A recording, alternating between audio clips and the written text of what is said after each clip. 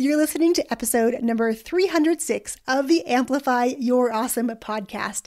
Today, we're going to hear the full-length story from Elena Ledoux, who has gone from corporate litigator to multi-award-winning serial entrepreneur. She's going to unpack how she runs her everyday being a serial entrepreneur because, running one business is a lot to do. When you run multiple businesses, there have to be some systems and ways to be the most productive that you can.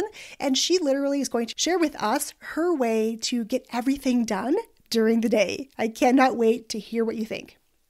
Have you ever felt like there was something missing in your business? Something holding you back from the success you're seeking? If so, you are not alone. For nearly 20 years, that's exactly how I felt as a business owner. It wasn't until I discovered human design that it all became clear. And it turns out that I was the missing piece in my own business. Join me on this journey of discovering the real me and hear stories from other business owners building businesses around all of their awesomeness. I'm Yong, Pratt, and it's time, my friend, to amplify your awesome.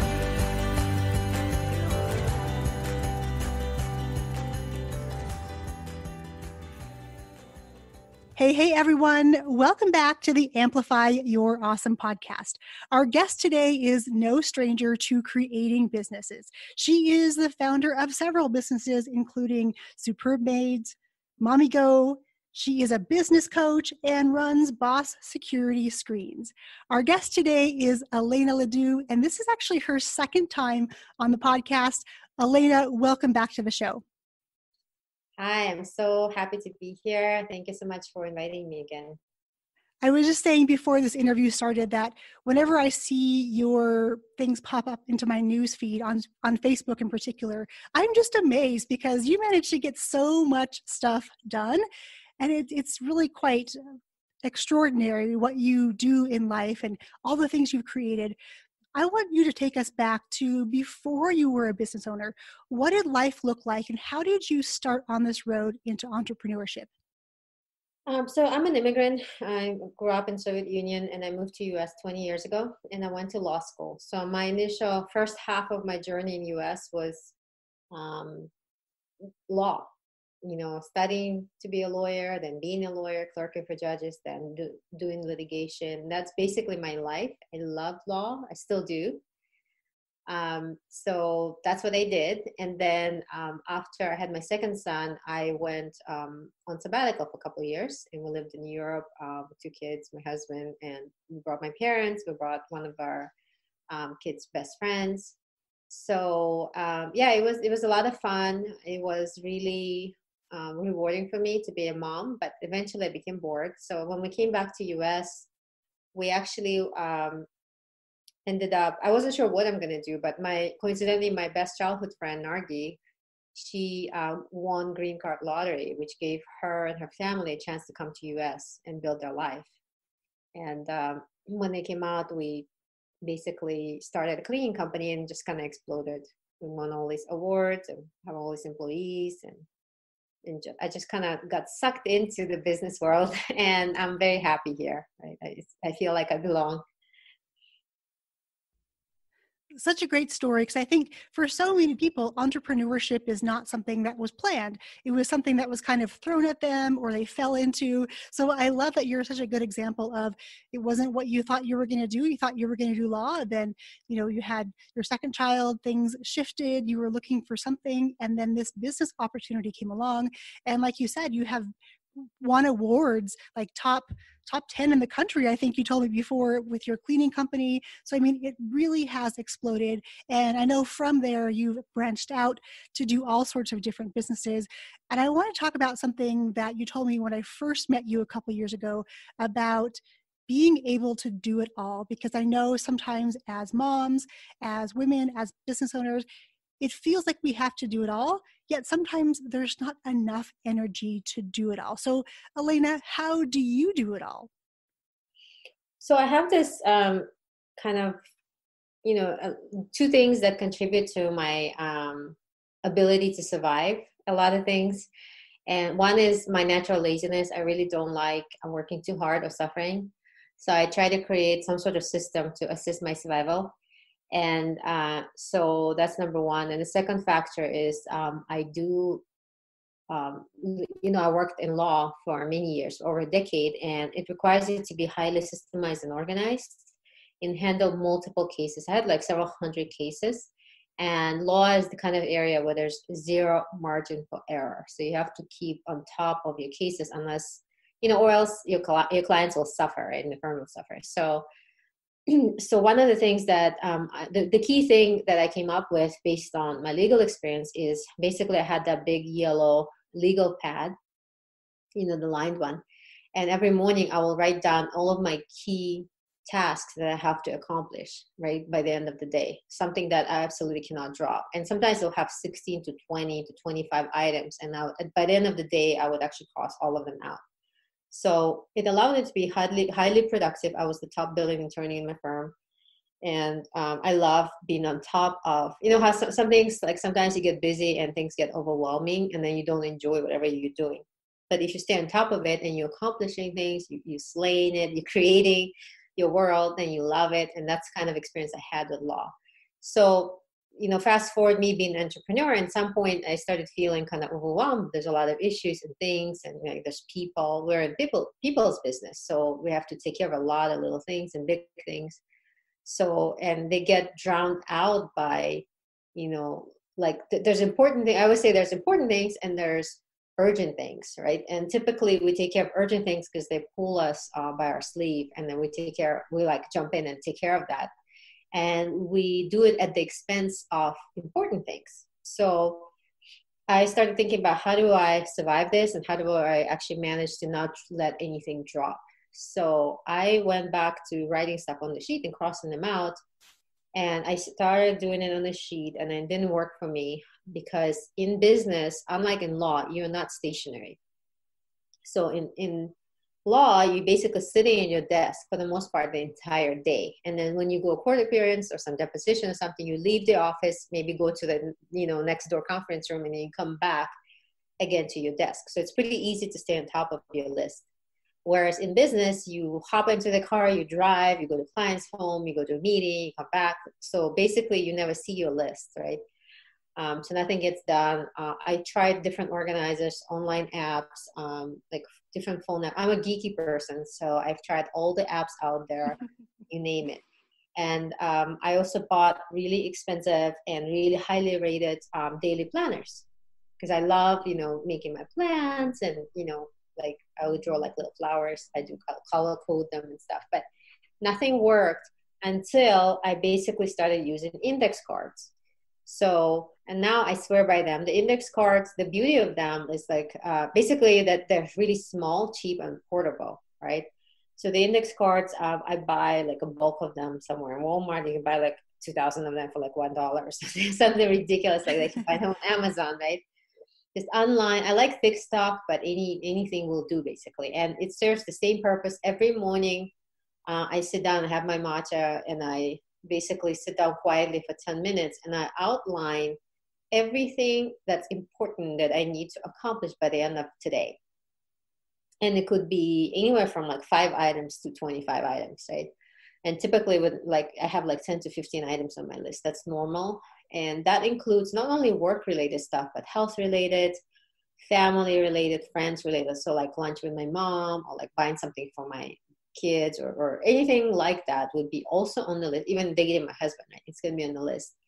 So because we don't want it to be one-sided and only, accomplish things in one area of our life, right?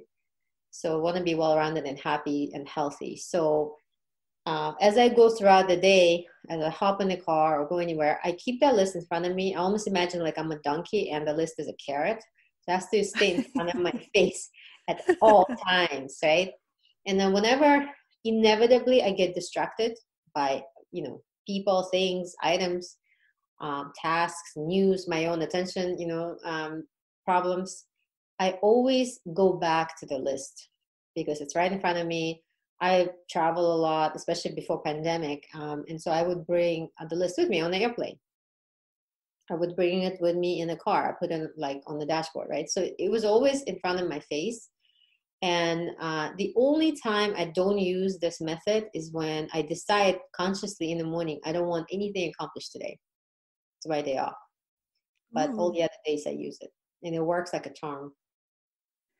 So there's two things I really love about this story. The first is that you went seeking for an answer and you couldn't find one, so you made your own.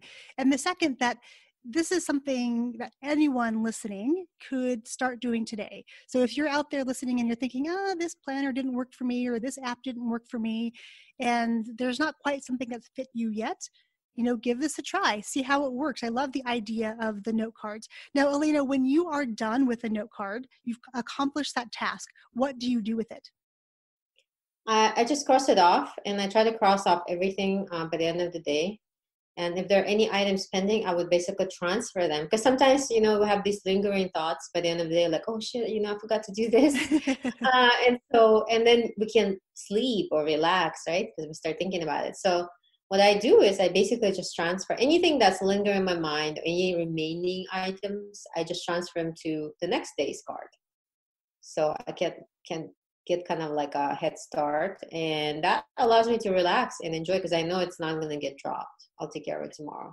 Ooh, I love that. So it all goes on a singular note card every day then? Correct? Yes. And then I just drop it. Done. Perfect. I think I'd be tearing that thing up or ripping it up or celebrating, make some confetti of my own, saying, yes, I got it done. Very satisfying to cross things off. Yeah, I love that. I've talked to a couple other people who, they've gotten rid of their to-do list. Some people like this list, but this is a list that it's not always getting bigger and bigger and bigger. It literally is one each day. So you get to start the day with a clean slate. And like you said, there may be some things that transfer from one list to another day after day, or maybe from one day to the next, but then it's done. You finished it, and you can move on. So what an amazing tool. Thank you for sharing that. Sure, I told it to a lot of people, and the ones who actually started using it, they swear by it too. They're like, I can't believe how much stuff I accomplished. And there would be typically mothers with like 3 kids, right, with businesses, and that still works on them. So I definitely encourage you all to try it. Yeah, absolutely. And the fact that you said that it's not just business related things, because I know sometimes it's easy to get in that trap of thinking, I have to do this and this and this. And meanwhile, your kids are waiting for dinner, and, everyone's wondering where you are. So I love that you put all of the things, you balance out your life, your health, your kids, your family, your relationships, your work, and have all of the different facets of our lives on that card, because I think that's probably why you are so successful too, because you're balancing things. You can see physically that, oh, I need to include some family time today or some time for me. So I love that. Well, my family demanded it. They said, like, can we be added to your calendar, please? So Oh. after that conversation, I included them, and then I started including my health as well, so because I realized it's also important. Yes, no, and I love that they demanded it, because sometimes, family members don't always know how to ask for that. So the fact that they just demanded and said, we want some time too, we want to be on your list.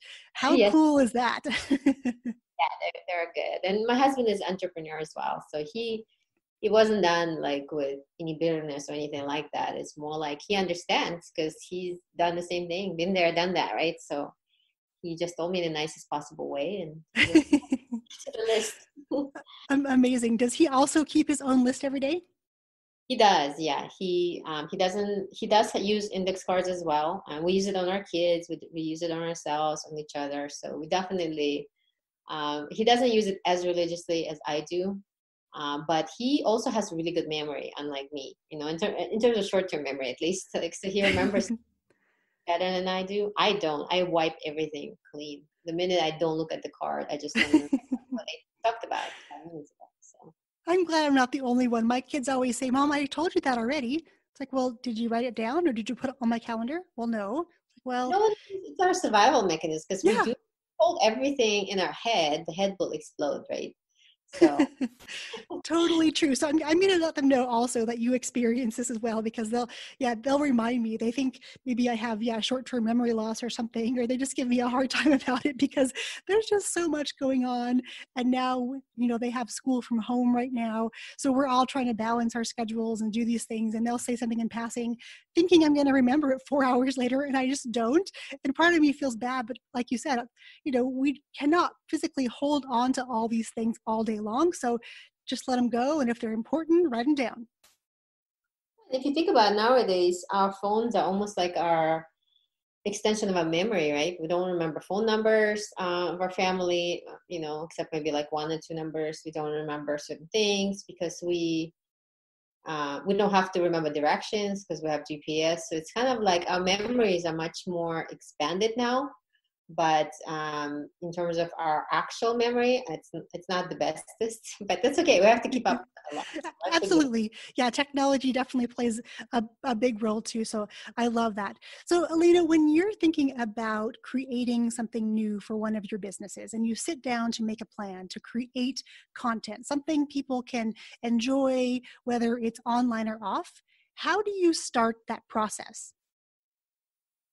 Well, it starts again on my index card when I see it as an item. So I know I need to get it done. So I'm sitting down and I just work on that just one item. And I typically take into consideration, I always look at it like, no, I'm not creating anything for myself. It's typically for something or someone, right? So I try to put that person, I try to put myself in that person's shoes and be like, what would that person need? Like, what would my employees need, for example, to make their life easier, to make this process easier? What's the aggravation there, right? So, for example, I'll give you a good example. For my maid service, we have a ton of employees and, we hire a lot, right? So we onboard a lot of people and we have a HR manager and he's great at kind of processing things, but he's not great at creating systems. And I sort of view it as my job anyways.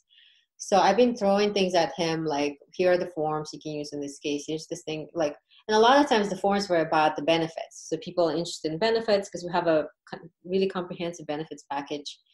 And then he would, ask me like, what about this? What about that? And my partner would ask me. So finally I said, okay, so this is, again, my laziness. I'm too lazy to keep doing this.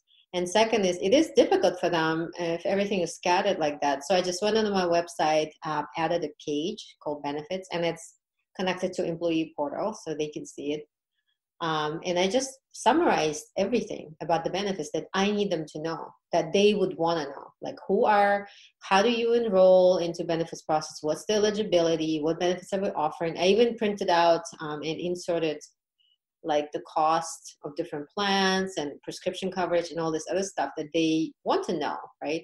But for them, normally the way it would happen, they would ask HR manager will ask my partner will ask me, I'll reach out to our health insurance broker and talk to them. And it's just going to go on and on. But now it's all out there and all that noise died. So now I'm no longer bothered by all these inquiries, and my HR manager is not suffering, and my employees are happy because they know exactly what benefits we offer and they can help themselves. That's a really great example. And I have to giggle every time you call yourself lazy, because I call myself lazy all the time. I always say that I'm the lazy entrepreneur because, like you, I want to be efficient. I want to get things done. I want them off my plate so I can just do the next thing. So having these systems and thinking about that end result, who needs to hear this, what issues are they having, what challenges, where do they need support, thinking about that end result first before we start to create anything is such a great way to really think about content creation, whether it's for your employees or whether it's for your consumers, whoever it's for. Just thinking about them and what they need and seeing what they need through their eyes and not our own, I think is such a huge takeaway from this example you've given us. Yes, because I feel like once we create, it is our job to create systems, but if we create systems that nobody uses, I never go off and start yelling at my employees or my team members or whomever that they're not using it, or my customers. What it means is my system sucks, so I need to redo it, right? So because it's really about making their life easier. So as you know, if the system is great, people will grab it before it's even like completed and start using it and just carry it off, right? So I like seeing that, and if I see that they don't use something, then I just throw it in the trash can and start again. And that's a good lesson too, because sometimes I know we as business owners, as parents, even sometimes we get so attached to a certain outcome or a certain way of doing things that when it's not done that way, I know sometimes I can take offense thinking, oh, but it was so awesome. The system was great. But like you said, if they're not using the system, there is something wrong with the system. There was a flaw in the design. We just need to start over again. Correct. Yep. Elena, I want to make sure that everyone who is listening to this interview can reach out to you because you have so much valuable information to offer. I know you just started a brand new YouTube channel and that is going great. Where is the best place for people to connect with you? Probably YouTube channel. I get a lot of inquiries through Facebook, but I believe I'm at the 5,000 friend limit. So I can't add any more people. You can follow me on Facebook, but a lot of times people will reach out to me through Facebook and ask me a question. It's typically business related question. And if it's the same question I've heard before or likely to be asked again, I usually just record a very detailed YouTube video explaining my process or the answer. If something that I feel like would be beneficial for a lot of different business owners, right? I just record it and I put it out there. So my YouTube channel is basically my first and last name, which is Elena Ledoux, and it's been growing. People are watching it. I always get positive comments. You can go watch the videos and ask me the questions in the comments. So good. And I have to say, it's super smart that when you get repeated questions, you just make a video because lots of people want to know about it. So there are probably more who are not asking the question. So the fact that you're just going in there and literally you're crossing it off your to-do list or your list of videos to make because people are asking you the questions, you're answering it, you're serving them, you're helping them accomplish what they need to accomplish by creating something with them in mind. So I appreciate you doing that. And I will make sure that I put all of your links to your YouTube channel and where they can kind of follow you on Facebook. Even though they can't request you as a friend, they can still go check out all the things you're doing, because I know with all your businesses, there's always something to learn from you, and you can probably talk about all different sorts of business and never run out of topics on any given day. Yes, I made a lot of mistakes since I immigrated.